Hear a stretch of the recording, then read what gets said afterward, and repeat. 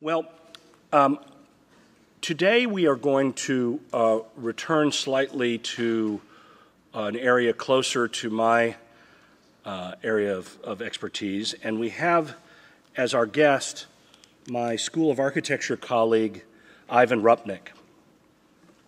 We'll be talking about the design complexities in a very specific area, designing public spaces in post-communist Croatia.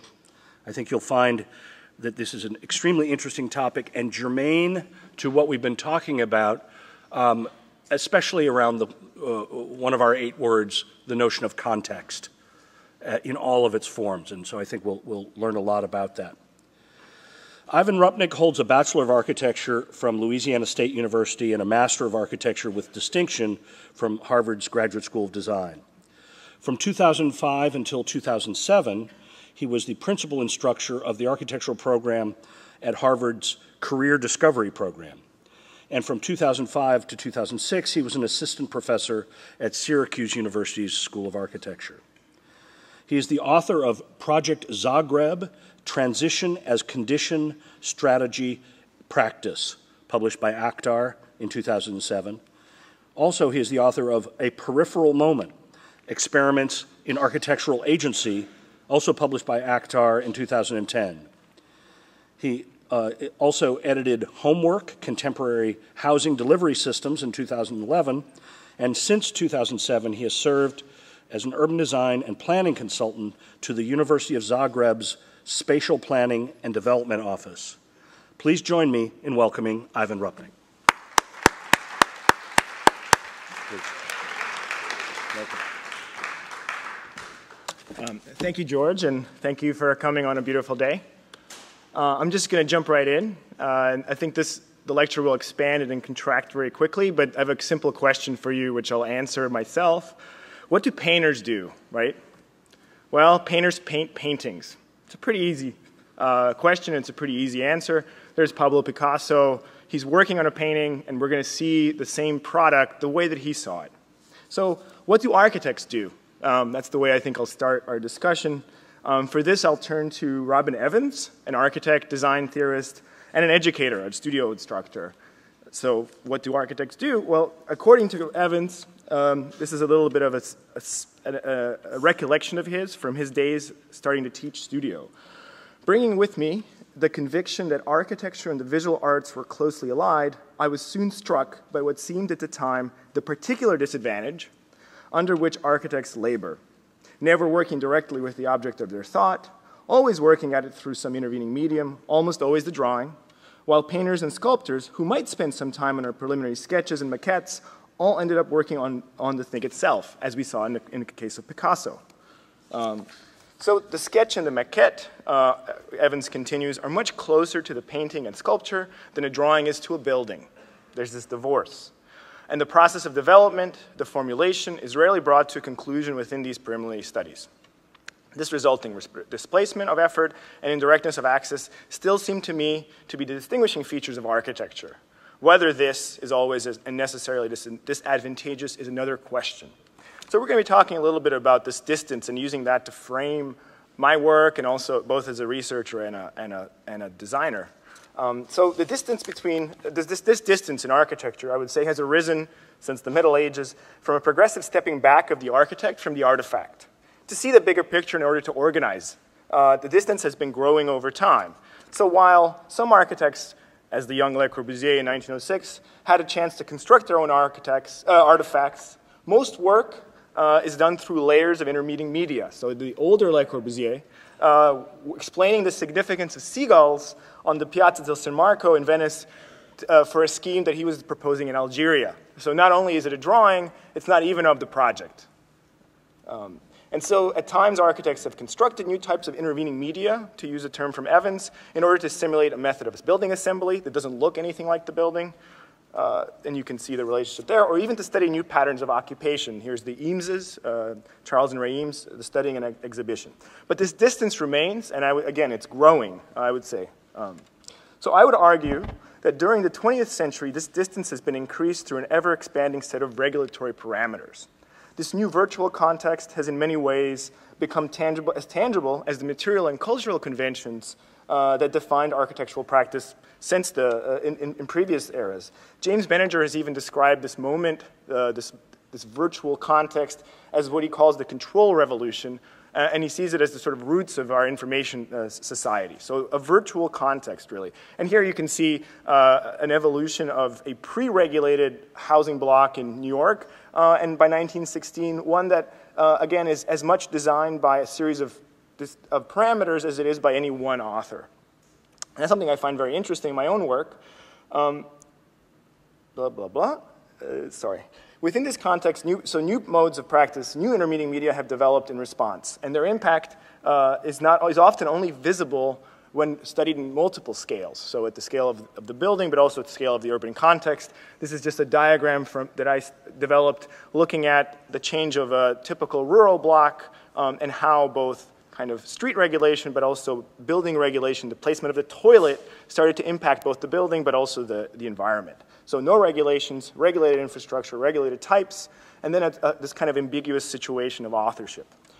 Here's another example. This building on the left is distinguishable from its surroundings, the white building that you can see, not only because of the stylistic preferences of its author or its material rendition, but because it is operating under a different set of legal parameters than the buildings around it.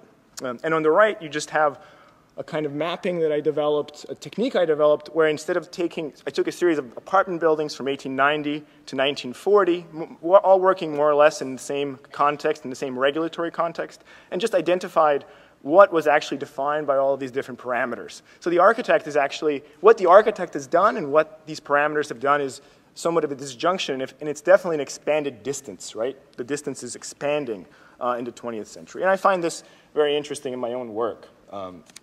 So in this research, my own research in this area has focused on Croatia for the simple reason that the Croatian context has provided a fruitful mix of regulation, so it's not an unregulated context, revolution, as well as architectural ambition. So those three parameters have generated a kind of interesting laboratory for understanding this notion of distance, for understanding how new techniques of design emerge with transition on the one hand, with instability, but on the other hand with a kind of desire to have a kind of set of operations. So you can, on the left is Project Zagreb, which George mentioned already, which looked at the development of the city over 150 years and identified 16 practices which began as exceptional responses to instability and then became exemplary models for regulation.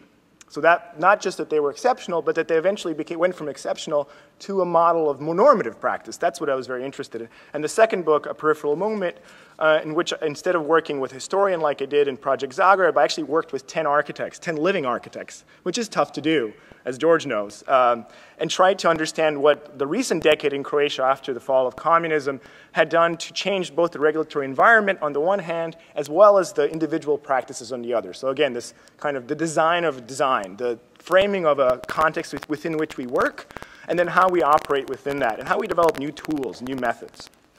But what I'm going to be talking most about today is the way that the research from Project Zagreb has informed two projects that I've been working on for the last 4 years. The strategic plan for Campus Borongaj in Zagreb, developed in collaboration with Vice Rector Bojan Balitic of the Spatial Planning Department of the University of Zagreb, where we've developed a regulatory and disciplinary framework for further architecture development of a new academic campus, and then an urban design for the so-called central urban scape of Zagreb, and I'll explain more what that is, developed in collaboration with Helena Paver-Niric, where the goal was to convert the call for a monument into a spatial and temporal informal network. So starting with Borongaj, with this campus planning, in the development of the strategic plan for Borongaj campus, that's the name of the campus, Project Zagreb, this research that I did, provided a toolbox for the university, reconstructing its own historic role as an agent of city building, and not only as an institution of higher education. So with this new campus, so on the left, the white outline is a series of parks that were actually developed in tandem with the university, and the university was the major actor, the major agent. And those parks helped direct the development of the city through a fairly unstable period. So understanding for the university, giving them examples, giving them case studies of actually their own practices, but practices they had seen as exceptional, but not as exemplary. And developing those tools for them. You actually, in a way, almost helping them understand what they had done in the past. To use a new site, a larger site, you can see on the white, the kind of polygonal shape, to develop and direct the development of the eastern part of Zagreb, which has about 250,000 citizens, but lacks the kind of cultural and social infrastructure that the old center has. So one of the first things that we did was we realized that the Borongai site, the blue outline on the far right, was actually a strategic zone for traffic planning for the city. The university, by building a tram line, a fairly short tram line, could complete a loop, which would give the city a public transportation system for a relatively small investment. So the university, again, could become a leader, something we take for granted in the North American context, but something that's unique in continental Europe. And also on the northern edge of the site, the orange line, so you can see it, the northern edge of the site, maybe you can, well, I don't, it's the blue outline, Borongai above it, that even in the long term, so in the short term developing a tram line, in the long term even developing a hub which would allow for a transfer from intercity trains to light rail. So again, how this university could become an institution of city building, really. And we also looked at how the distribution of the construction of this new campus on the far right, where the red numbers, would at once create a new academic community, but we also had to deal with the fear that the city had of totally losing its student population from the old center. So this diagram was really designed to show that instead of thinking of it as a vacation of the city, of this important institution from the city center, that we were creating a network of consolidated campuses. So another thing that was important in the process was educating both this university and the city of Zagreb about the campus tradition. We all take it for granted, but the campus, this interdisciplinary, integrated housing and faculties in one space is a particular North American tradition or an Anglo-Saxon tradition. And in continental Europe, at least since Napoleon, this has not been the case. So you have faculties that are separate from, that don't really come together in a campus, and they don't really share resources. And also housing is not considered really as part of that academic experience. So I'm not going to go into this in detail, but looking at UVA, which is for us proved to be a kind of good prototype, Harvard, which on the other hand developed over time, as well as kind of historic campuses in Zagreb, a new campus proposal by Keith Christians for the ETH Science City, which actually took a lot of the lessons from North American universities and made it easier for us to explain to local Europeans that this wasn't such an alien idea, bringing housing together with academic facilities, and putting it all in the scale of the city. I also conducted a series of really real research looking at how students at Harvard use the campus as a way to explain to people in Croatia, people in Zagreb, about the need and the benefits, both the practical benefits of having a compact set of institutions, housing in one place, which allowed you to plan and in a flexible way, but also the idea that without that kind of framework, without those shared resources, it's difficult to build a culture of interdisciplinarity. You can't just say you want interdisciplinarity. There is actually some very specific aspects to the campus structure which allow for interdisciplinarity. And those different colored routes are actually following freshmen, second, third, fourth year students, graduate students, and faculty around how they use the campus. And then scale, that little circle is the actual proposal, part of the campus proposal. And it even turns out that Harvard is not so different in scale, the old campus, from what we're looking at, the red outline on the bottom right, is the actual campus site that we're looking at in Zagreb. It also involved a series of workshops, so designing a kind of process where we invited architects from Switzerland, from Boston, Peter Rose, as well as architects from Croatia, if nothing else for political reasons, to be involved and to even test out our early ideas about the campus program and about the traffic strategy that I just talked about, and use this to kind of build consensus without having the kind of stakes that these were actually exactly going to be built this way. So we have 5 proposals, and the 5 proposals created a discussion without creating the kind of tensions that real proposals tend to create among various constituents. It's a little bit like studio for those of you that are in architecture school.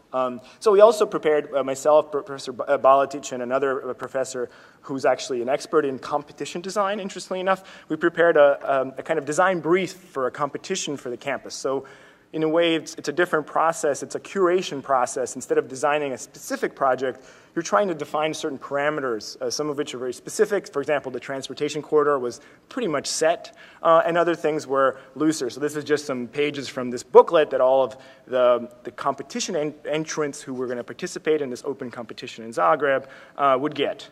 We also even organized a series of lectures, almost a little class on campus design, once we had architects who were interested in competing for the design of this campus. It had to be a public competition, by the way. It's kind of a law in Croatia. We decided, well, none of them have ever done a campus. How would they know what a campus is like? Is it just a matter of inspiration? No, there's actually some skills, there's some knowledge. So we organized 6 or 7 of these lectures and helped them kind of get up to speed. So by 2011, so that was 2008, 9, 10. By 2011, we held a competition. It was won by an architect by the name of Hrvoje Nirić, Nirić Plus. And I'm not going to go too much into detail, but really you can sort of see, well, you can see the gray zone, which is a kind of transit corridor, and then these 3 kind of academic clusters, which all have both housing and faculties. But what was also interesting for us, something we really insisted, we wanted a sustainable strategy, but also one that was low-tech, and one that the university saw as an opportunity to develop new techniques and export. So in this case, this is a study of just the sort of site massing and how that massing, how the land work, this foundation work could help with rainwater mitigation. And again, this is a rendering of one of these academic clusters, which was a difficult process to convince the university, even because it combined housing with faculty buildings, which is something that just really goes against the culture of academic institutions in Europe right now. You know, in this kind of new environment where a new kind of academic institution, a more open one, and maybe a more sustainable one, is both a prototype in terms of a way of studying, but also we hoped beyond the specific academic context could provide for lessons, for almost strategies to export about sustainable urbanism at this very large scale. After all, campuses are one of the last sort of utopian spaces, or spaces where one can experiment today. And what's interesting is even the architect who won the competition himself had to transform that design, his vision, into another set of parameters. So we've been working with the architect to translate his specific vision, his very particular architecture, into another set of parameters for 24 more architectural competitions. So he has to translate now his forms, his spatial concepts, into a series of rules for playing safe, is what I like to call it. And this is an ongoing process, and the project is also supported by the European Union, so they're very interested in what we're producing beyond the physical material, what we're producing in terms of knowledge. Okay, so that was the basic. That was a little bit about the campus planning project. I don't want to go into too much detail. So now I'm going to shift a little bit and focus to the second project, this project for a central urban space. Scape in Zagreb, which I've been working on since 2008 with Helena Pavler-Nirić, who's an architect who's based in Zagreb. Just 1 second. So after the completion of Project Zagreb, the book also, I was asked to collaborate on the design of a contentious public space in Zagreb's geographic center. And these quotes from the completion of the book, and recently are just there to give you a little bit of the sense of the political climate in Zagreb. I'm not going to decipher them for you, maybe keep them in the back of your head. But what's important to understand, this is a photo of Zagreb, the center of Zagreb. As part of the multiple political transitions that Zagreb has experienced over the last century and a half, a number of urban voids have been left behind in key parts of the city. So you can kind of see there's a red arrow and a green lawn-looking space. That's the site. And it's called the Green Bowl, for lack of a better word. It was generated by a traffic planning project in the 60s, one that imagined that a new city would be located on this site. something that has only partially been realized, with the City Hall, the Symphony, and the National Library moving to the site, but the site never really being fully consolidated, sort of staying a kind of unfinished space. So this urban void, this big white hole in the city, or green hole in the city, has remained a question mark since then, until 2008, that is, until Mayor Milan Bandic, a very active character, sheriff, some call him, as you saw from one of the quotes, decided to formalize, to beautify this, what for him was a leftover space, through the addition of 2 fountains. He knew he wanted 2 fountains, and he came to Helena, who also then contacted me, and said, you know, I'd like 2 fountains, but I don't know what else I want, and I know people are going to not understand what I want. I want something beautiful. I want something formal. And we sort of got into the process of trying to step back a little bit and say, well, how is this site really formed? How is it informed? Again, Project Zagreb was very helpful in this process. And we sort of stepped back and delaminated this site.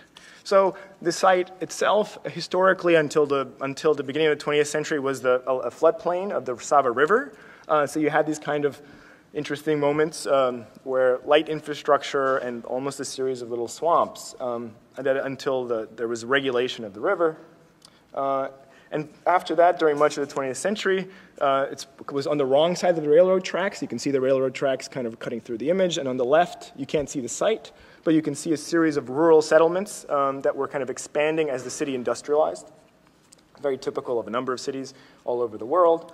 But what was interesting about this is that a series of public parks in the more consolidated part of the city created in people's imagination this idea of a central axis kind of continuing through what was a very informal, very underdeveloped area. And this went beyond just architects. There was a kind of general consensus that this was the future of this site.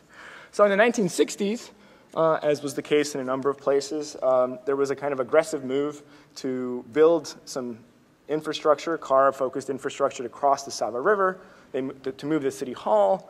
But really, the kind of rural character remained. So you can really see that literally one of these rural villages was cut in half by this traffic planning. So this is another view, maybe 10 years later. This kind of mix of modernist planning, rural settlements, and this space which started to kind of have its own character already, even a kind of beauty for us. And so we understood also that, again, that space had a reality on the ground, a kind of very mixed, very complicated, very messy reality. But it was also part of a virtual understanding of the city, which we also tried to excavate. This idea of this kind of more and more formal axis by 1947, on the drawing on the top, really a kind of entry into the city. So that void became more clear once we understood how it resided in the collective imagination. It also happened to be a place where a lot of strange things happened. So the American Bicentennial, for example, which was a traveling exhibition in 1977-78, was actually staged there. It was a nice, large space. It had a kind of prominence. Buckminster Fuller even designed the pavilion. And actually, the mayor himself, Mr. Bandic, has used this space for his own kind of political rallies, and has. So this is the launching pad of his hot air balloon, which floats around and kind of advertises his campaigns. And also, what's interesting, I just put up some of his little campaign posters, and the mayor saw himself as a kind of city builder, as someone who, you know, a kind of, not a patron of architecture so much, he didn't really pay for a lot of these projects, some of them are even private, but as someone who supported that initiative, who saw himself, whether it's true or not, as a supporter of this. We also noticed that, like the fountains in Mr. Bandic's mind, or the central axis, the space was full of symbols, like this part of the world is, symbols that we thought were maybe oversaturated, and we weren't sure why another symbolic object, a fountain, a formal object, really was needed in the space. And even if those two very monumental objects could really define such a large space, what could they do? They would be lost. So the first thing we did was to say, well, look, Mr. Bandic, if you want these things to be visible from a car's distance, and you want them to be these fountains to be viewed from a distance, you need 1,200 nozzles to have any impact, if you want this kind of object. So why don't we think about a different idea of a fountain? Why don't we think about, instead of a fountain, let's think about a kind of watery volume, something that can be occupied, something that can be seen from a distance, and something that only uses 200 nozzles, by the way. It's a little cheaper for you. And then what if we started to perforate that volume? What if we started to treat it like a piece of architecture, like a space to be inhabited? And you could get 5 of these things for the same price as one of your monumental volumes. There's 1,000 nozzles instead of 1,200. We also, as architects, started to experiment with what a kind of ephemeral materiality we could generate with this material, something we weren't familiar with. In Croatia, most things are built with concrete and reinforced concrete, or well, mostly reinforced concrete, and in this country, maybe it's steel or wood. But building out of water was a challenge for us, and understanding how a very large space like this could be activated and address the monumentality desire that the mayor had, and a lot of, not just the mayor, as well as our idea of maybe developing something that's more informal, that's more pedestrian scale, that's more about also connections. So these are just some early renderings, looking at light, looking at night and day. And again, what we brought to the table was we also decided that this east-west connection that the mayor had not really addressed in his own ideas was something that was really important both for the character of the site, but also for his own ability to make this project, let's say, acceptable to the public. So these ideas that there was literally a kind of town that was sliced in half, a little neighborhood, was something that we really wanted to address. By this north-south axis, we wanted to bring back this east-west connection. We wanted to bring also back an informality with that east-west connection, as opposed to this very formal entry into the city. So this is the most important, I would say, drawing of the project for us. It's been the most useful project. So it sort of maps out in red the key elements, some of which are part of the project, some of which are given. So you can see there's a kind of arrow going north and south. That's the high-speed traffic, the infrastructure, which is still very much in effect. But the kind of little, what we call lassos, are really the old paths that once cut through this site and which we wanted to kind of bring back. And then you can see the red cubes are these these water rooms, these water volumes, which we also saw as potentially having some relationship with the old fabric that was there. So creating a large volume, but also a volume that can break down, something that only architecture can really do, kind of almost take 2 contradictory ideas, formal and informal, large void and dense fabric, and actually combine them. And so we were really seriously interested in how those 2 aspects could be combined. And we were also interested, again, in creating a multimedia landscape. We understood that there was a lot of assets to this site, one of which is the traffic. Having cars driving by at a kind of lifted elevation is sort of the opposite of the High Line, which maybe some of you have seen. Instead of thinking about an infrastructure above, pedestrian infrastructure above, we actually took advantage of having the pedestrians actually below and having the cars become a kind of feature in a way. This was the beginning of the construction. So for a long time, for about 2 years, from 2008 till 2010, there was no progress made on the site. We weren't allowed to show pictures of it. It was very controversial. And then all of a sudden, the mayor got approval, and then he actually decided to have a kind of a city works company build it. And they decided that instead of just closing traffic or using some more expensive burring technology to build these tunnels that were so important for us, these pedestrian routes, they would simply change traffic over the summer, so 2 summers ago, and reroute it through what was the bowl. Something that, honestly, as architects, we weren't expecting that kind of decision, although it turned out to be much cheaper, it turned out to be much more effective. Of course, I have family in Zagreb, and Helena lives there, and knowing that we were the people that caused everyone to have these traffic delays was something that made us very unpopular about 2 summers ago. So, and we dealt with, there was a lot of issues with the site, the way that the landscaping would go into a kind of steep slope. We also took advantage of the local, there's a very strong local tradition of precast that has really actually turned out to be quite excellent in this project, and that has helped the budget as well as the quality of the site. And then you can see again the kind of infrastructure that it took to. You'll see what the what the photographs look like. But this is the kind of infrastructure that even placing a few pedestrian tunnels in a few really watery environments takes. So that little pedestrian tunnel there, which you can see now, it's a little dark, sorry, but this is sort of the effect. So this is an image looking from the National Library across. You can see most of the aspects of the intervention here. 2 of the 5 water rooms which have been completed, and one of the very important pedestrian routes, which I'll kind of walk you through, and the kind of qualities that space has. I'm just going to run this through. We can always go back through it. Where's the little girl? Where is she? Oh, yeah.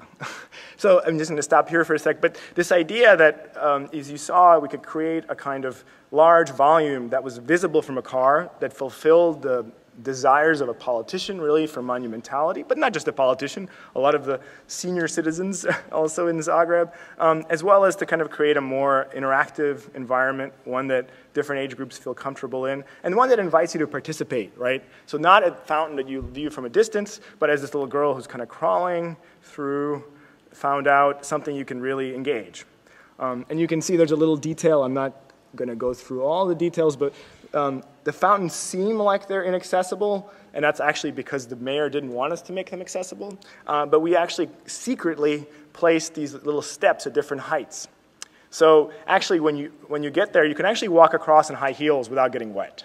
So we thought, all the models in Croatia, I don't want to get them mad at me. I have all my relatives mad at me for the traffic. You can actually walk through, as people very quickly found out. So that's another important thing about the space, that is, not only is it not monumental, but it creates kind of social habits. It doesn't force them, but it creates opportunities for a certain way of using space. And you can see, it's also funny, actually, you can't maybe tell from the photographs, but something we were actually conscious of is how different constituencies would use it. And by having two of these volumes, for example, the teenagers have chosen their space for the evening, and the kind of families have chosen their space to the left. And it's something that's really important in designing public spaces, not so much forcing a certain habit, but being able to frame sort of public experience. Just going to go through some of these. But really an ephemeral architecture, and one that participates with even this kind of environment. What's also very important for us is that we saw this as an opportunity not only to make a proposal, but sort of coming back to the idea of designing design, to sort of create an armature for other authors, sort of like in a different way the campus design or designing the campus competition in the first example. We wanted to make kind of a media, really, to create an architecture as a kind of media. So this is actually a photograph. It's very abstract and kind of beautiful. But what it is it's actually a photograph. The construction workers had their own little opening party.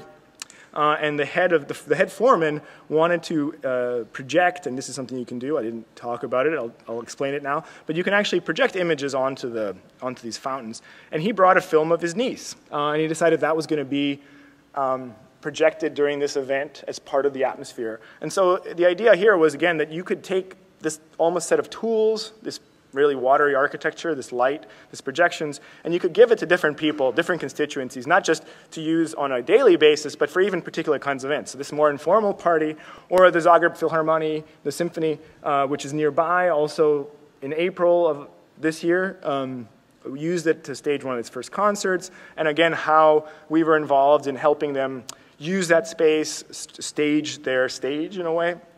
And of course, we've been very helpful in Mr. Bandic's re-election campaign, unintentionally. But given him a backdrop that he's used a lot.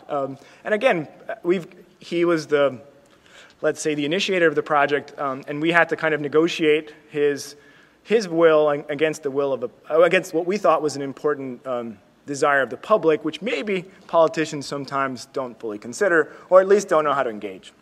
And just because we also have some difficulties with this guy, because he is he's a very active character. For example, in January, while we were designing these very elegant seating elements, he just couldn't wait, and so he went out and bought some pretty cheap, pretty standard park benches, and literally had himself photographed putting them in the middle of winter onto the site as it was being completed. So this is just to give you an image of last week. This is a set of diagrams between myself, Helena, and Mr. Bandic, explaining the kind of concept and the need for a different approach to seating. So this project is ongoing.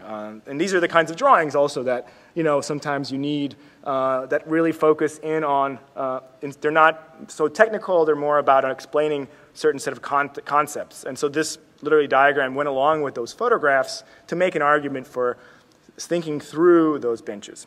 But in closing, the idea of, again, making a multimedia environment, one that really takes advantage of the site, as well as accepting the entry sequence into the city, and also adding a layer that wasn't called for by the project, this layer of east-west connections, and then using the fountains as a kind of device in between the formal and the informal, in between the fast north-south axis and the slow east-west connection.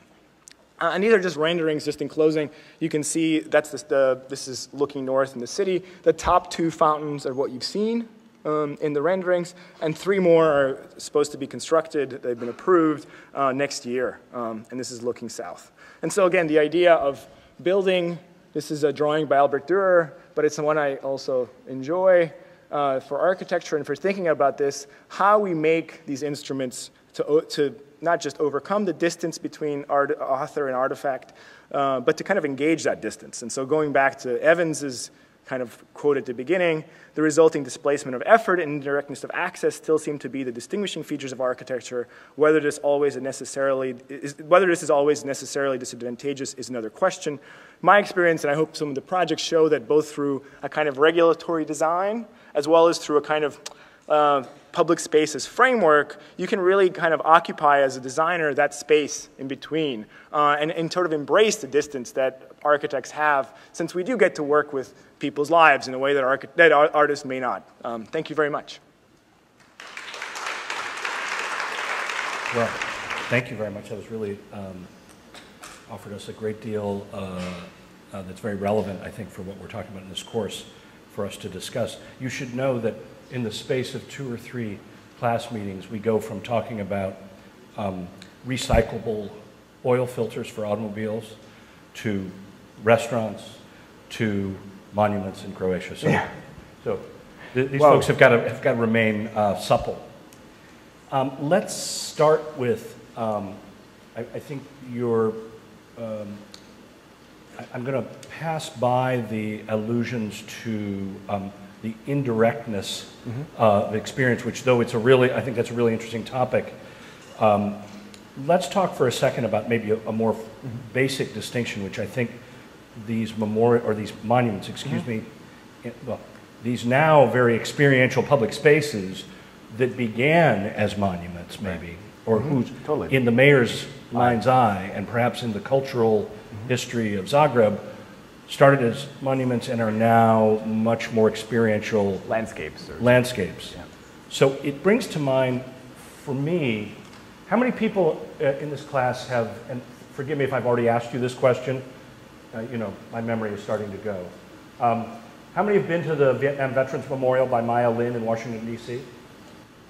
A fair number, okay. I would argue that that is a major turning point, at least in American monuments, because it is the moment when precisely what you're talking about happens and memorials cease to be things that we go to and statically look at and become something that from then onward we are expected to experience in some sort of transformative way. I wonder if you want to talk about that a little bit with regard to the fountains, because I think that they seem to live at precisely this place. Well, and just to add a layer of complexity is that this is the Balkans, and there was a war very recently. And I actually, the year that I started this project, I was the first Croatian American to give a lecture on Zagreb in Belgrade. And so I gave a lecture actually on Belgrade, capital of Serbia. Serbia, there was some difficulties in the 90s, and it was really great to have that dialogue. And one of the things I presented was a series of actual monuments in Zagreb.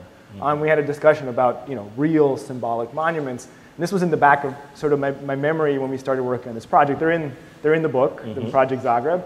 And so the idea of how how like Maya Lin, you don't just abstract out the desire for symbolism, but you almost have to deal with the desire for figuralism, for symbolism, for meaning, not by ignoring it, but by trying to engage people to construct other meaning. Right. So it's almost like it has to be full. It's like equal weight. And so that's something that in the broadest sense, I think she does quite well. I mean, she also balances the content, but also provides another meaning instead of simply abstraction. Sure. Well, at the Vietnam Veterans Memorial, I guess I would argue that one of the reasons it is so powerful is precisely because it is a both-and memorial as opposed to like an either or. It is whether you are going to there to visit the memory of a loved one, or whether you were in opposition to that war, there is a way for you to understand that and to elicit meaning from it. And I think that's so powerful because it allows the participant to play an active role. And that then gets maybe a little bit to this whole question of designing in a post-communist setting where meaning is so fraught. By the way, it's not that meaning isn't fraught in this country, but it's not the same. If we were talking about monuments on the battlefield at Gettysburg in the 1870s, that's a little bit more fraught.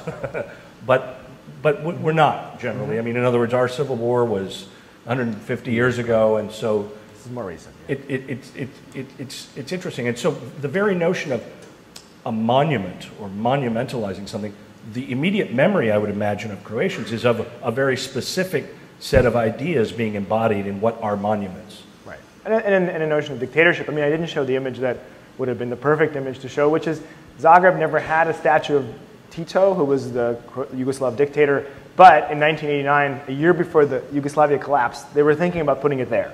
So, and the fact that, again, in this case, what was even maybe more difficult was not that we were fighting against an agenda for a monument, there was an anti-monument agenda for a monument to begin with, if that makes any sense. And we just had a great conversation in the seminar about how the Barcelona Pavilion in Barcelona, designed by Mies van der Rohe, not as famous, was really the way that Germany after World War I was trying to be anti-monumental. And the students came up with it, I didn't, but it's the same idea that our brief was to be non-monumentally monumental, as opposed to, oh, someone wants a figural monument, although it sort of was, but the idea was, no, we already can't be that, but how can you be monumental anyway? Well, let's tease that out a little bit, because now this is where we get to really the content of this course, because when these folks are seeing designers make various types of decisions, they inevitably ask, well, why? How are they making these decisions? And I think it is, of course, in the nature of how we question the question or take apart what we think to be the assignment. What, let's say, the mayor gave to me, and you say, well, thank you, Mr. Mayor, thank you very much. It's very nice. It's very nice of you. We're interested. But now we need to, whether on our own time or in the conversation with him, probably not in the conversation with him on the first, you take it back to your lab and you take the assignment apart. When he says monument, what exactly does that mean? Because he also followed that up with, okay, when he says monument, he means something maybe large, monolithic, memorable, iconic. Okay, we write down those words. Then there's the question of what is the anxiety here? And I guess that you had to tease out maybe stuff that wasn't fully verbalized in that brief about, yes, but we don't want it to be oppressive. Right. Well, and again, because he wasn't explicit about monumentality, what we ended up having to do was to sort of anticipate what the response would be, not from him, but from his political opponents, so it was almost imagining what happened actually, which I didn't, again, go through, the public response, which was inherently negative. And the reason it was negative was that he didn't know what to say the monument was or who it was to. Right. We couldn't show the image. He wouldn't let us communicate with the public. That's just part of a little bit of a paranoia and a little bit of a leftover from a different regime. And so the public imagined monuments on the site. Right. So there was, I mean, again, there's too much material. I mean, but I have artists' renditions of people who thought they could figure out what the monument would be. A giant bust of the mayor. Exactly. That was the big fear. That was one, or really, really kind of kitschy, large fountains surrounded by guys with machine guns, which is something that doesn't happen in Croatia anymore. But the idea of, with monumentality comes formality. It becomes not just that the object looks formal, but that you're asked to behave in a formal way. Structured, orderly, unfree way. So we were trying to help him in a way, because we wanted to do the project.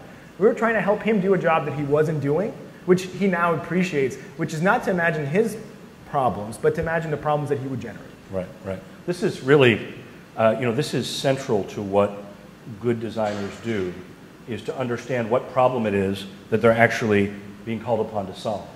And what you all, regardless of whether you're in engineering or business or health sciences or something else, need to really be mindful of. Because you will not always be given the right problem to solve at the outset. There's a reason why people are reaching out to you to seek your help, because they don't know. I mean, not always, but you need to at least hold that possibility. Ivan, I want to mention something to you that, and forgive me if I try to contextualize this in a broader way, but there are so many different kinds of public space that probably a lot of these folks don't have in the forefront of their heads right now. So I thought I'd just bring up a few of them. Most all of you will have been to one or more of these. At the sort of monumental scale, the Mall in Washington, D.C. Basically 1.5 miles of choreographed. This is half that length, but it's pretty big. Yeah. So it really you can apprehend its giantness. Millennium Park in Chicago, a newer thing, smaller. We looked at carefully, actually. Which is really interesting because it's a post-mile-in kind of thing, so it's much more experiential. But it wanted to be monumental, at least in that it wanted to make a big splash and for you to know where you were and all of that. For anybody who's been to China, Tiananmen Square is overpowering, especially in this kind of control context. That is, it's very, very large, and it's clearly designed for a display of a very large authority and military power. Military power, absolutely. At the other end, you maybe have things like the High Line. How many people have been to the High Line Park in New York City? Been with me. Oh, that's great. A bunch of okay, so this is not entirely accidental. Or even Paley Park, the tiny little what they call vest pocket park, and I guess a favorite of mine by Machado and Silvetti, Robert Wagner Park, down at the Battery. But all of these make us realize that public spaces, even spaces that are designed from the beginning to be public spaces, can have a wildly different character. I wonder, tell us about how you tried to, you have some diagrams obviously about how these 5 different fountains are going to help to stitch together the city. Maybe you can talk a bit about scale there as well. Well, I mean, I went through a lot of it fairly quickly, but one of the things that's very strange about that space is that it's not just that it's big, it's 800 meters, which, what is that, 800 yards, so it's like 2,000 feet long. It's 2,000 feet long, but at times it looks very small, and at times it looks very long because of just it being recessed and it being kind of a long void. And people liked the void aspect of it. I mean, the average citizens who live around there like having a void. They can play there, they can, and it also is a relief in a way from even that part of the city. So first of all, the challenge of maintaining a void and putting something in that void is a tricky thing. But then on the other hand, this was the idea, we really started right away with the idea that there was going to be thirds to the space. So that the central third, we could afford to kind of densify, we thought, without losing the void. So it still felt like not just that there was things inside of a space, but there was a zone inside of another zone. Right. And it's hard. We don't even have the right terminology to explain a lot of these things in architecture. But that game of fullness and emptiness was particularly important in this space. And we felt not only as a way to keep it from becoming overly saturated, but also even to make those little moves, and they're very little, still change the entire impact of the project. Right.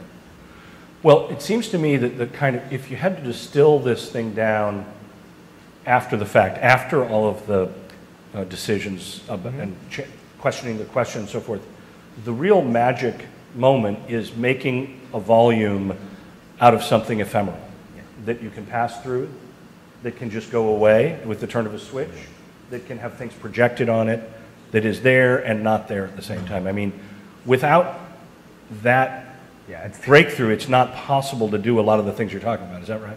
Yeah, no, I think that's what we counted on, the idea that you could literally turn on urbanism, turn on almost a little city. And by the time the 5 fountains are built, and I hope they will be, you really will be able to go from an experience of almost a little neighborhood to a void. And that's something that it's interesting that everyone understands. There's an issue of legibility here too, where monuments people understand a certain way, and then space is sometimes illegible, experience is illegible. What's interesting about this is that somehow, without being monumental, it's legible. People know how to use the space. I spent a day with my dad, who's a physicist, very metric-driven guy. And he asked me what the hypothesis was, and I told him. And then he's like, "Okay, how are you evaluating it?" And I explained it. But even just from watching the people use the space, there was not exactly what we intended, but generally it allowed for a certain experience. Right, it didn't prevent other kinds of experiences. Right. Well, now, see, I think that's a great thing that I think folks might be quite interested in. Is once we get to the 5, I think it's very different having 2, and then ultimately having 5. 2, there's a either or. There's the teens and the families, right? And which maybe self-selects and is not really much to do with the content. It's not as though 2 of them. Are there? Do you anticipate programming more specifically the 5 fountains? Because once you get to a certain number, it seems like they might get more specific as to what part of the city they're next to. Sure. Well, I think that's a really good point. So we have another problem right now, is that while the public is very engaged, this is a kind of instrument for space making, and so we actually need someone to curate it. And now it's not such a problem. There's 2 of them. When there's 5 of them, we actually would really love someone from the city or from the symphony hall, which is right nearby, to almost curate it, because it's not a passive thing. It requires interaction, but it also requires curation. And that, just to back up, that's what the 5 fountains will change. Right. Someone actually getting involved, and that's why we've also the thirds are intended to be event spaces. One is generally more the right size for a small pickup game of soccer. The other one's generally the right size for a concert. But those are loose approximations. Right. But now having those machines really in the space will call people to get more involved. And this is something we're literally negotiating. It's like it's actually similar with the campus planning in a way. Managing, you give someone an instrument, and really you have to teach them how to manage it too. Right. Well, now I'm going to ask another question about spaces that you've been to. How many people here have been to Paris? Okay, good. Well-traveled group. No, I know. It's remarkable how if you'd asked this question in my freshman class in college, like there would have been 1/2 arm. But anyway. Paris, Texas? Yeah, Paris, exactly. But now, a much trickier one. How many of you have been to the Parc La Villette in Paris? Half hand. Wow, we got a half hand. All right. Well, the reason I ask, of course, is it's well known to architects, designed by Bernard Schumi, but the programming of the little individual pavilions in that park is as specific as it could possibly be. We definitely want to avoid that. Right. Well, it's interesting because I think my guess is on that continuum, you've acknowledged that it's either you or people from Zagreb or somebody it will be better if there is a more self-conscious thinking about this, even as flexible as now, is each fountain, does it have exactly the same dimensions? Exactly the same dimensions, exactly the same technology, the same software actually running it, which is kind of interesting too. So, but it's interesting because you should look this project up. It's an interesting project, and I think it's kind of diametrically opposite of what we were going after, in the sense that it was a project where there was a very specific idea of what would happen that informed very specific architectural moves. And we would sort of say the opposite. We would say we were trying to create frameworks for things to happen, but we really didn't want to, we wanted to be responsible about the tools we give you, but how you use them is sort of up to you. Right. But we want someone to kind of backseat drive. We want someone or front seat drive, come in like the Philharmonie or even this, construction worker, and create these events to to find their way of kind of authoring the space. Whereas in La Valette, there's a very specific one-to-one relationship. And it's interesting, the architect that I work with, she's from that generation, and we kind of had these discussions about that project as being overly specific. Well, this is a great segue. One could easily say, I think, that in France, and the French perhaps, are La Valette is an expression of the national predilection for order and prescription, and in a very fine way. I mean, this is a park that is attempting to resolve a number of very specific forces in a very carefully designed city, Paris. That makes me want to ask a few more culturally grounded questions about the project in Croatia. First off, how would you say that? And this may sound like a difficult question, but I don't think so. How do the spaces, your spaces, differ from those of the communist era? Like, right? Even of the same scale. Well, this is interesting because so Zagreb was kind of blessed and cursed by being a kind of secondary capital. So there's an understanding of what a kind of dictatorial space would look like. But for better or for worse, Belgrade had to carry that obligation because it was the capital. So in a way, there's a kind of pride in Zagreb in saying, well, we weathered this storm, and we know what it looks like, and we didn't have it. And so there's an even double whammy, to use a very technical term, fear of that. That there was a proposal for this giant statue. It never got built, and it wasn't coincidence. There was a whole series of these kinds of stories. The most monumental thing in the whole city is this probably overscaled National Library that you saw in some of the renderings. And renderings. I'm so used to saying renderings in the photographs. It's a strange thing for me. I have to admit, it's a nice thing. But the scale of that building is, some people say, is approaching, even though it was built in the 90s, is approaching a dictatorial scale that people are not comfortable with, that even the Communist Party headquarters would never do in Zagreb, for example. The symbol of communist power in Zagreb was actually a fairly subdued, nicely designed, well-situated, humble building. And so there's an understanding of communism, there's a particular experience, and so we're again having to kind of negotiate with these two experiences. So to provide a little bit of context for our students, in many capital cities of Soviet satellite, now I realize that Yugoslavia was different in the sense. It was impressed with. Yeah. It had many, on the physical side, many of the consequences were the same, even though the political umbrella was actually different. But some of the most egregious examples, I suppose, are in Ceausescu's Romania. Well, it's the largest building in Europe. I mean, it's literally. But the degree to which fabric was bulldozed and replaced with the monuments of that political order. But that's exactly the reference that we discussed. Was that, look, during communism, because of a number of things, including architects, which were, I would say, very responsible, that didn't happen. Right. And so, but there was a fear that all of a sudden, after communism, this mayor or new politicians who claimed to be anti-communist were actually going to literally, and they were, there's proposals for this site that look in this new free market economy like the spaces of Ceausescu. And that's exactly the discussion we were having and saying, well, look, this isn't even the identity of the city. And it was really helpful to make it clear to the mayor and to other constituencies that this isn't the right direction you just want to go. You made it, you don't want to do it again. Right. Or for the first time. Well, and it looks like Zagreb has such an undisturbed, unlike some of these other places, undisturbed city fabric that is really remarkable. I mean, seeing it in some of these photographs, actually, even though I've seen the images in your book, it's extremely distinctive and unique and large swaths that are unfettered. So I can appreciate why this monument, non-monument agenda was so pressing.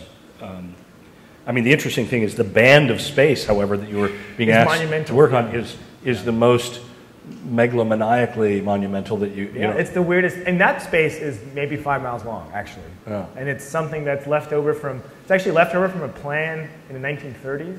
So it's not even a communist plan. It was just something that was drawn and it became part of this public, if not an architectural imagination, really like everyone knows about this, the central axis, and no one can explain to you what it is, but they know it exists, and it's this virtual idea that's kind of powerful and yet ambiguous, and so it makes things very difficult. It got drawn on a map, it stayed on the map. And it stayed in the brain. Right. Now, this is something I genuinely have no idea what the answer is here. Great. Part of interviewing, I suppose, is like being an attorney and asking only questions that you think you know the answer to. This is one I don't know the answer to at all. Okay.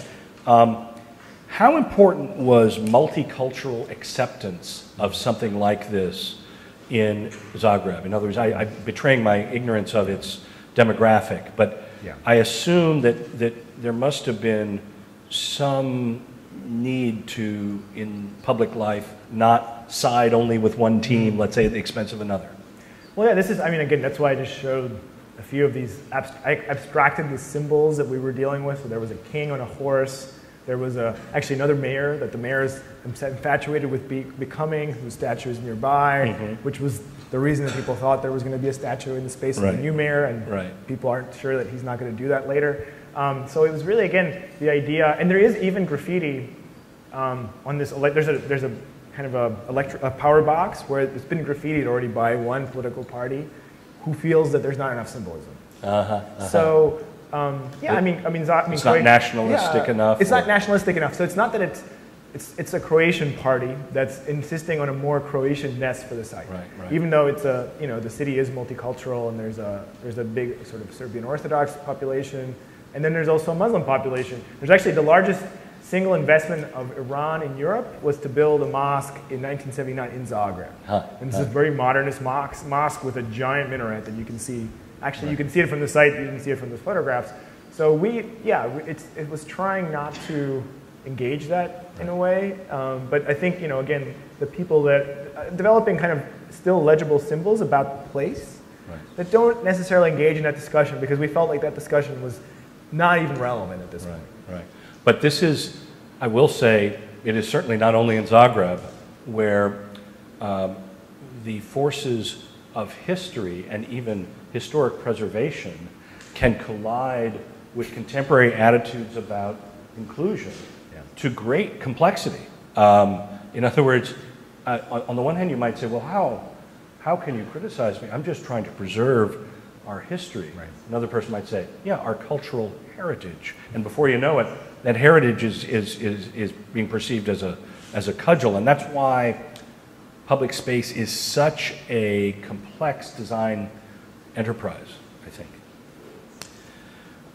Okay, now let me ask you a bit more about this whole experiential business.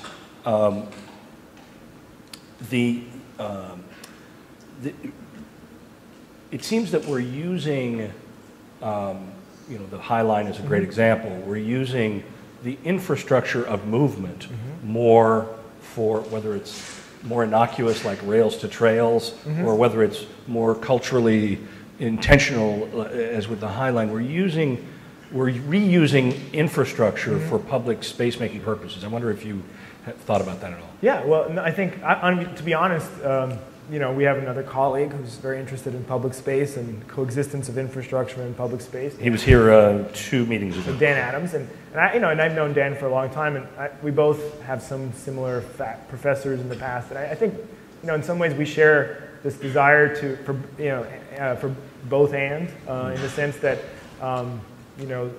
instead of seeing this as a kind of aggressive highway planning move. And it's not as large scale as some of these other projects, although it is lifted up. It's just that the level of the city is even higher. It has to do with flooding and so on and so forth.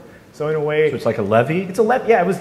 Yeah. It used to flood, so they lifted it up. Long story short. And so we thought, well, again, there's a lot of. It's created actually in the end. That honestly, we're struggling to maintain what is a really beautiful space when you're inside of it. What was this kind of green bowl, like being inside of a giant green bathtub. It's kind of awesome. And so really, and then also again, the idea that there's these cars and this space continues to function as a major not just artery, but as a kind of a symbolic, like, you know, like if you're Croatian or even if you're from the region, you're entering the city through that every time. It's more like a boulevard than it is even. A portal. And so, you know, so it was already culture. It made it maybe interestingly more difficult, and that it wasn't just a piece of infrastructure, but it was already a cultural, you know, site as well as a piece of infrastructure. So we couldn't treat it like a found object. You know, we couldn't treat it. That's a strategy that works. I think that's the strategy with the High Line even. Sure. With us, it was. I mean, it's less beautiful maybe as a piece of asphalt, but as a dike and as an entry, it was given. So we had to invent, and we almost had to compete with it a little bit in a way that I think the High Line reinvents. So we really had to invent. Right. It doesn't. It's not rooted so much in what's there. I wonder. One thing you didn't show as much, and you know, I realize that it's a complicated project with lots and lots going on, and so there's a limit.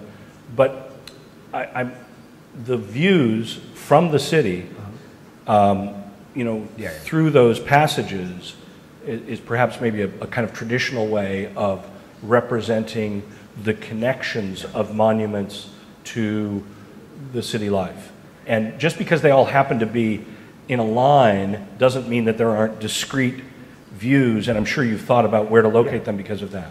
Well, I mean, I think, you know, it's interesting with a project like this, you know, being an architect and then almost becoming like a photographer or becoming you know, an anthropologist, where you almost have to, even the photos I have, those were shot in 2 days, you almost have to engage with it and almost design the documentation process. And I feel like, yeah, looking at it from, there's a really important mountain that is part of the sequence, and you can see these fountains. I just haven't had a chance to photograph it, but it's it's a weekend ritual for people in Zagreb. We thought about that you can actually see that space from like 2 kilometers away, and so that's something we thought about. And then the other idea, which I do have photos of, and would have been more complicated to explain, is that you get all these cool views of the fountains disembodied in this kind of rural fabric, which is where actually a lot of bars are and where a lot of students, the National Library is where students study, so they sort of sprinkle across the site to the bars on the other side. And I've even had a few, I have one great photo that I'll have to share with George later on, where I found, there was a bar that literally had, they carved out a new window just to get the view. And so now they're like the fountain bar. I mean, it's great. I mean, that was a real compliment. And so that layer, I think, is something that I'm also conscious of kind of studying through and getting some more feedback, and especially since we're going to, the fountains are set. We can't, unfortunately, change the position, but understanding a little bit about, you know, what's happened now, and even with the seating, how we can change the project in minor ways. Well, at this point, I want to shift to the words that we have been using to try to weave together all of our different guests, and those words are context, question, empathy, iteration, visualization, innovation, metrics, and leadership. And so we're going to do that in like 3 seconds. No. Context, I think we've been very clear about as sort of the core for this talk. I think also questions, you were very clear about how you had to reframe the question and then I guess kind of subtly or explicitly represent it to the mayor.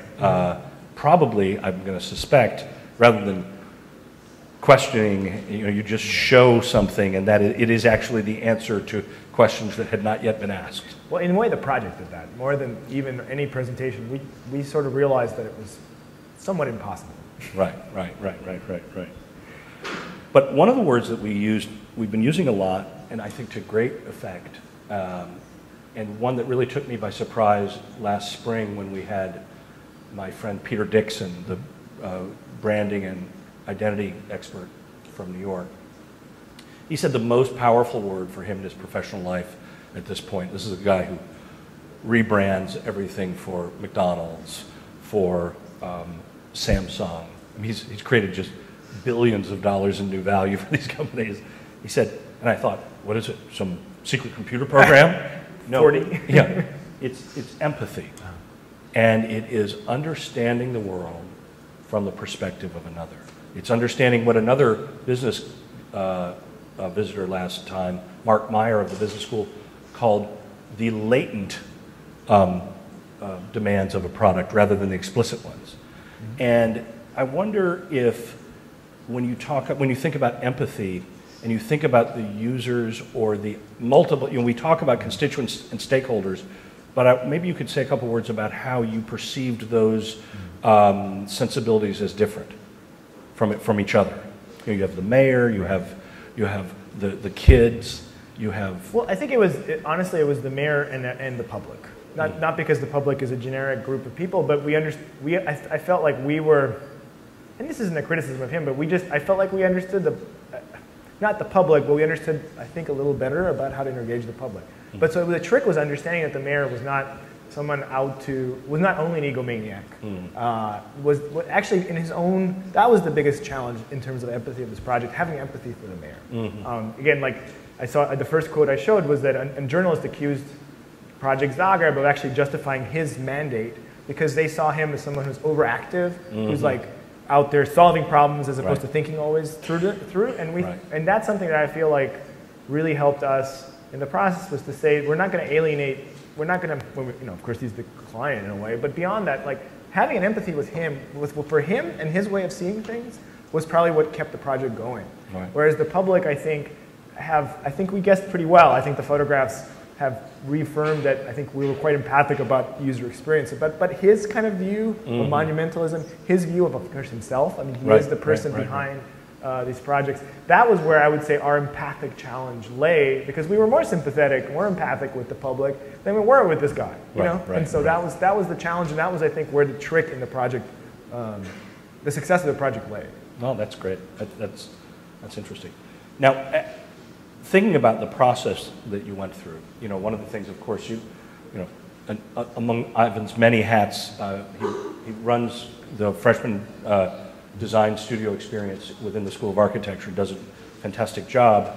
But one of the things that students often kind of stumble on dealing with, especially after they're really high-performing students in high school, is they start architecture school, and the iterative nature of design, the idea that you do it again and again and again and again, is something that I think that is not first nature.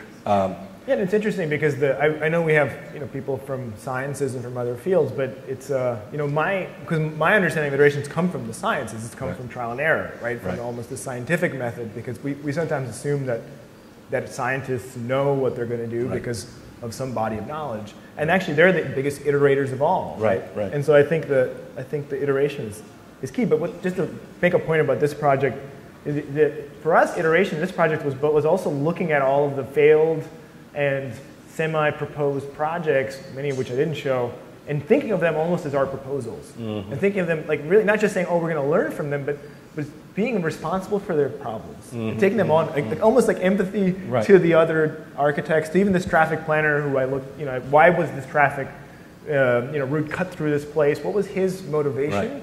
And that really helped, and almost like thinking of that as an iteration, thinking of that as part of our project. Part of your information gathering, part of the, that's interesting. Now, obviously in our field, the digital the digital revolution has made visualizing things so effective that you can mistake rendering for photo in your presentation. But surely for something as ephemeral as this, it must have been extremely powerful to be able to show the mayor and other constituents a kind of digital image of what this thing would actually be like. Well, and it's interesting that the issue wasn't, the challenge we had, and again, there's so much material, but the challenge we had was showing the temporal nature of it. And honestly, I can do renderings, but learning how to simulate time was something that was a challenge. And we did a lot of different kinds of simulations of how these things would fill space and would disappear. And that's something that we struggled with. Whereas the kind of fixed image, it's honestly was a little shocking to see at night, for example, the fountains, and not really knowing if that was a rendering that I had seen. It looked so similar. It was so similar. And that's something that also has taken time, because those renderings, I didn't show you, we have professional renderings which look more realistic, but I found those are my renderings from the beginning of the project, when there were more design renderings as opposed to presentation renderings. And I would say that they look more like the experience in a way. But the temporal aspect was something that they were the mayor was very interested in, even, and we had a difficult time representing, because we honestly realized as much as we're interested in this, we still think of things as more aesthetic objects. Right, right. Just to be a little self-critical. And, Right. and I think we're still struggling. It's taken us 6 months to get this. I didn't show you any videos of it, but believe it or not, they're quite good now, but the movement of these walls of water, that took us 6 months to figure out. And it was really, and that's when we realized, holy crap, we're still in the design process. Right. Well, that will continue with or without you in developing the maintenance protocols to assure that we worked with, and actually that's a good thing with the mayor, where really he didn't let us talk to the public, but we've had a good relationship with kind of the team of people. There's a kind of park service in Zagreb, and we've really worked with them from the beginning. So that at least, because also he sees them as his fiefdom. Yes. So now this is a funny question in a way to ask an architect, because it's different than asking a car designer, and it's about innovation. Because when Henrik Fisker was sitting here, it was, of course, I am trying to innovate at scale. I am intending for this vehicle to be sold to 100,000 people. There will be 100,000 of them. So this is not a car for you. This is a car for a bunch of people, and it is to serve as a prototype for a bunch of others. How do you see? I mean, this is really, public space is about as fundamentally place-based a thing as you can get, right? Like a house, you could conceivably pick up off of it, jack up off of its foundations, put it on a truck, and take it somewhere else. Doesn't happen that often. Occasionally it does. But the layout of a house, for example. But the layout of the house is now. But of this kind of a thing, how do you think about it in terms of innovation, in the sense of scaling change? Well, I think this is where a little bit of the buildup of the lecture, I think, helps explain it too. The idea that architects don't, car designers even at least get to touch like a mock-up, or they get to touch like a ceramic, full-scale mock-up of it, and of course they get to test it before it goes into market. So with architects, the idea that you're innovating an object is always a little dubious to me. So I feel like the process that I was forced to go into, more as someone who's not really living in Croatia also, but is somewhat transnational, to develop a process, to work with the mayor, to think about how the public was going to respond. I think that's what's innovative, and that's what's prototypical about the process. And it's actually what's made Croatia, it probably won't last, but for the last 20 years, what's made Croatia interesting is that it's not a chaotic place compared to many places in the world, and it's not the most ordered place, but it's a kind of interesting lab in that sense for certain kinds of projects. Like I said, it's not, it wasn't the most radical communist dictatorship, and it's not currently, you saw, there's almost those little towns borderline on informal housing, but they're just little rural houses. Right. So in a way, there's a kind of genericness to, it's not a generic, you have to specifically respond to it, but the process, there's a mayor, there's a public that has some animosity, he's afraid of them, they're critical of him, and you're in the middle. And and then how do you negotiate that process? I feel like that's what's... Well, that's a very good answer, actually. The idea that the innovation lies more in the process that is getting developed than in the single artifact or collection of or landscape that results. I mean, this isn't to say it's not interesting or innovative, but the takeaway might be how to deal with this more prototypical situation, which is one of process. Because we had, just the specific examples, we had a great fountain consultant, right? And this guy, he's Croatian, but he's a basketball player in Utah for a long time, interesting guy. And he is Mr. Innovative Fountain Guy. He's done, 280 fountains, mostly in the Middle East and, in America and China, everywhere. He's at the top of his game. He knows the nozzles. We worked with him on it, but, they're his nozzles. I'm not going to claim that. But I think what I found really powerful, again, what's innovative is giving anyone a sense, like taking apart something they know, a space they know, a process they know, and saying, look, it really isn't it isn't a thing, right? It's a set of decisions. And then let's step back and say, well, public space is the ultimate set of decisions. So, we can talk about what you think you want it to look like, but and I know that there's going to be a process here, and there's going to be a way that's going to be used. So let's step back. Let's say, what space do you like, or what procedure did you enjoy? Let's look at that. Right. And here, we'll take it apart for you. Right. And then we're not going to copy it, because you can't copy it, but we understand all of the relationships, all of the players, and that's what we did. We looked at some of the public spaces that a lot of people took for granted and said, look, the procedure wasn't so different 100 years ago. Right. The animosities weren't so different, and the spatial effects that people wanted weren't so different. So let's look at those, and let's build a narrative through those, and then we can understand, let's get around the monument or not monument issue. Right. That's great. Well, okay, a couple more things, and then in the meantime, I want people who have questions to be getting ready here. But the notion of metrics for something like public space, you have to understand, you have to imagine these questions as applied to the designs of toasters, of business plans, of all kinds of things. But when the mayor said, I mean, his metric is re-election.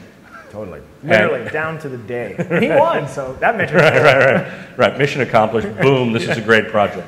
Okay, if you want to get reelected, hire me. Right. Well, careful what you wish for. You'll become Croatia's kingmaker. But the other metrics might be visitors per, well, cost, for example, is interesting. Like visitors per dollar spent, let's say. And did they talk to you about that sort of thing at all? Well, it's funny. I mean, this was the only project I've ever done where not only did we not go over budget, our budget was cut in half in the middle of the process because of the crisis. Right. So the cost of this first phase is exactly the same price as the Norwegian ambassador's house. And so that's an interesting metric. How many people get to go to the Norwegian ambassador's house in Zagreb? That's what I've used with journalists, so I'm ready for this. Right. In other interviews. And because this was the issue of this was the metric. How many kindergartens could you build with this frivolous, the cost? This is a good, so I'm so glad we asked this. Yeah, and so I was like, well, 1/16 of a kindergarten, or 1/8 of a kindergarten, and how many kids are going to use 1/8 of a kindergarten? Right. But the Norwegian ambassador's house was exactly the same budget as the first phase when we got it cut, because it was twice that before. And that made it very clear whether people liked that or not. It made it very clear what the balance was in terms of public impact and cost. Right. Remind me to talk to you about this at greater length in the future, because choosing the right metric is the key to winning almost any argument. Just note that. But finally, the whole question of leadership, and we included this time around because, I think one of the cores of this course is that design is not a frivolous topping, but that it is a powerful analytic and tool for action and decision making. And that suggests to me that it is also a powerful tool for leadership. And certainly you guys participated with the mayor in leading a public conversation about public space in Zagreb. Well, we failed in that part. I think that was something that I would have liked to have happen. It didn't happen. Okay. And it's unfortunate because that's where I think that's where the communist heritage honestly came up, was that he wanted to help the public and he thought he was helping the public, but in the one key area where he could have helped the public and he didn't, and he's caused a lot of negative reaction, was just by not engaging the public and having a conversation. We were ready to do it. We engaged the professional community once. We had that was the most he would allow us. And we had to write, we had to sign release statements once the project got a little clear that we wouldn't. And I'm actually surprised it never leaked. It's Croatia, everything leaks, but nothing ever leaked. And we did not have this opportunity to have a discussion about public space. That would have been a really productive discussion. And even now, he doesn't seem to want to. Now because it undermines his authorship too. And so it's unfortunate. And maybe he'll see this on the internet. On YouTube, right. Okay, I want to open it up for questions from you guys. We have any questions here for our guests? Or comments? Angry brickbats? Here we go. Yes. Hey, how you doing? I was just curious, when you were talking about the campus design, you said that you staged a competition for that, and I was curious why you chose to do that and whether you think that competitions are more efficient in terms of creating good designs and what your input is on that. Well, that's a great question. So in that project, not only did we stage it, we designed the competition. But in Croatia, all public projects have to go through a competition process, and that's not a God-given law. That was lobbied by architects. Actually, if you want to know more about that process, it's in the Silver Book. But architects lobbied in the 90s to make sure that the public investments would go through competition, and that at least 50% of the jury would be architects, and that the Society of Architects would be involved. So it's very important. And the university, honestly, would have liked to have not had a competition. It would have been a lot cheaper. It would have been a lot easier. And then it's funny, the EU wanted to control it in different ways. The EU also is funding the project. So it's very complicated. But I would say that competitions, they're like a design of, you design a competition, and the design of the competition impacts the results. And so we spent 4 years to prepare a competition that lasted 3 months, right? And I think we got the best project. We had 16 entries, which is relatively small, of which 2 were people that clearly went to these workshops, and 14 are people that just missed the boat. So it was really funny to see. But the fact that we could get feedback from someone who wasn't involved in the process, but who had been educated, honestly, through the process, something that, again, the public, we could have done with public space. This is why I'm upset about the public space process. We didn't do that we didn't generate any knowledge, unfortunately, I think, in the fountains. They're very nice fountains, but we didn't generate knowledge. In the competition, the campus, which is still not built, we've generated a lot of knowledge.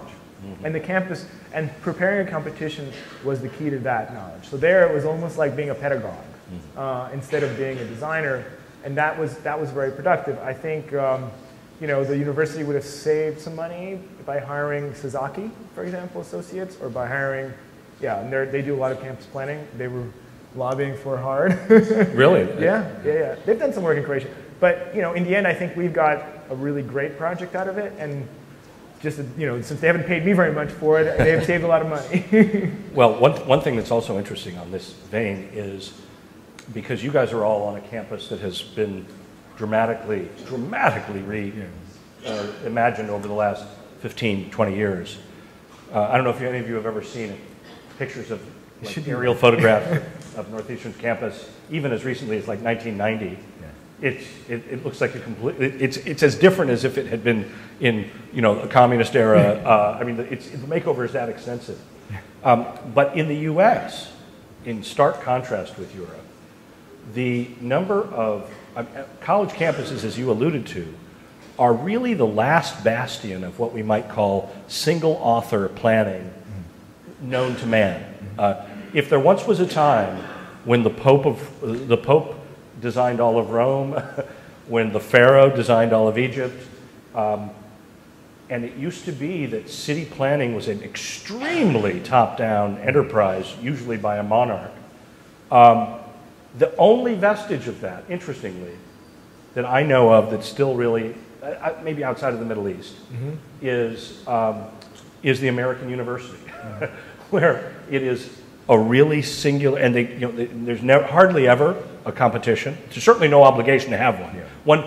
A school might choose to, but because a competition is really about the willingness to spread authority either to professionals, like the idea that Croatia agreed to the idea that half the jury had to be architects. That was a big thing. It's not even typical in Europe. That strikes me as quite shocking. That would be a huge deal in the United States. I'm very involved with the public review process on big buildings in the Boston area, and we're constantly trying to find ways to get architects involved in that more, but it's not a given.